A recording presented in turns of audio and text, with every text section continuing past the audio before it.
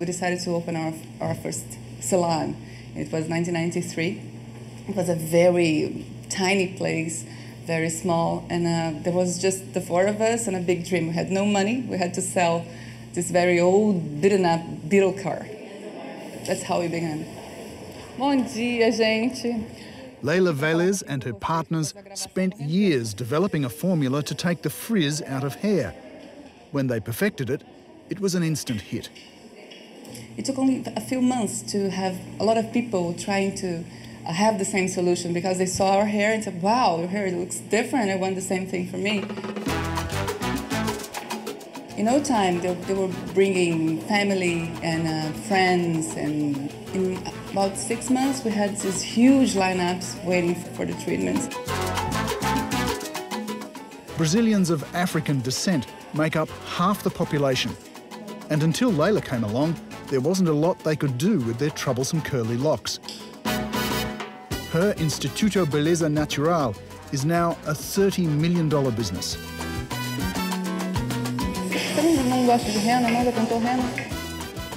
Finally, because it's so clear for us, have this huge market potential, and due to all the problems that we had in our economy and political and everything else, bureaucracy, it was like a huge wall. Nobody saw us.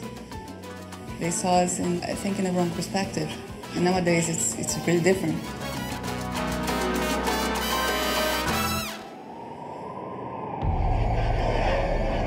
It is different, and in a relatively short space of time. Very different from when the military ruled, when speaking your mind was a risk, and when inflation was running at 2% a day. I remember when I was a kid, I had to go to the market to buy a lot of beans for my family because the next day the price would be twice or 3 times just because of the hyperinflation.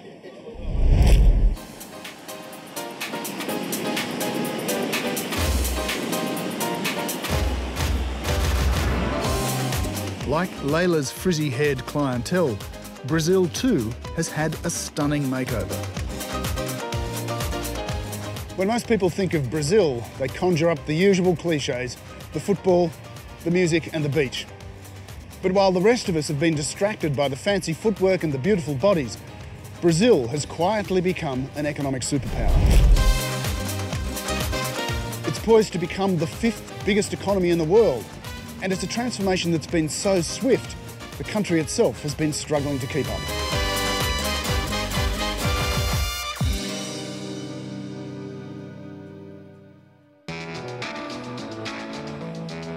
It's hard to hear much about Brazil's growing pains here for all the upbeat banter and the popping of corks.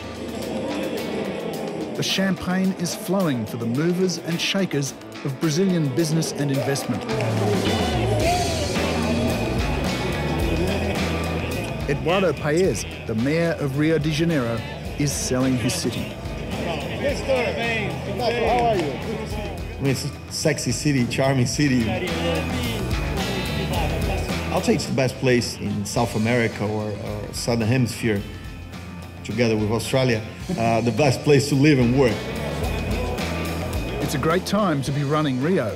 The city will host many of the World Cup soccer fixtures in 2014 and barely have time to shake the hangover off before the Olympics arrive in 2016. I think it's the Brazilian moment. And it's a rich, fantastic country that has always been in our history. We've always been, you know, like, we're going to be the country of the future. This future would never come. I think we're there. But it's going to take some fancy political footwork to ensure the Cup, the Games, and Brazil's sizzling economy don't become an explosive cocktail. Eram desafios que só com uma disposição olímpica nós poderíamos superar. A lesson that I learned from Maragall, which was the mayor of Barcelona, he told me, I mean, there are 2 kinds of Olympic Games. You know, the one that uses the city, the other kind is the city that uses the Olympic Games. Barcelona did the second way, and we're going to do the second way. Valeu, gente.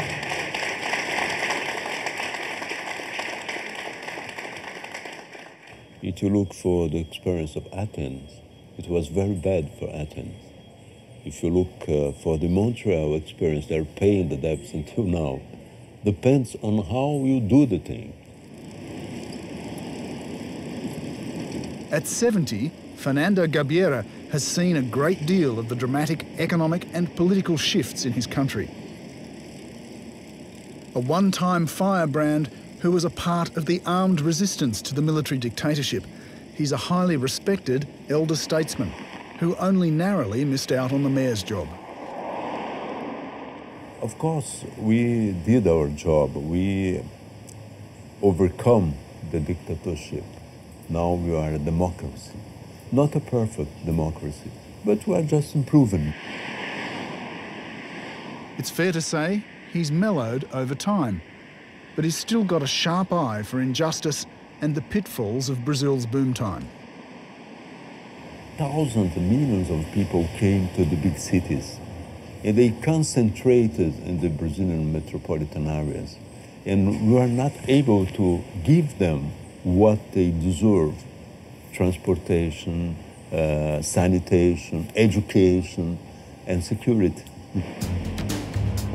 And this is one of the most important social consequences of this growing. There may be growing pains, but the growth has propelled so many people up the social and economic ladder that not too many in Brazil feel any nostalgia for the past. We cannot miss the space now.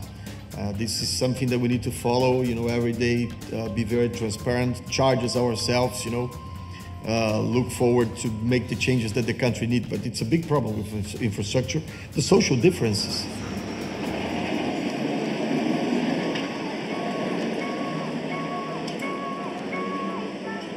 The economic rise has been fast, frenetic, but the economy is a bullet train, and much of the country still runs on the old single gauge.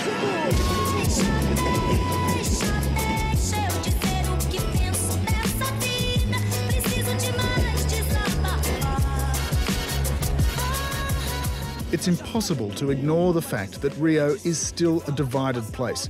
The favelas, the old slums, topple from the hills and wedge right up against the glitzy neighbourhoods of the well-to-do.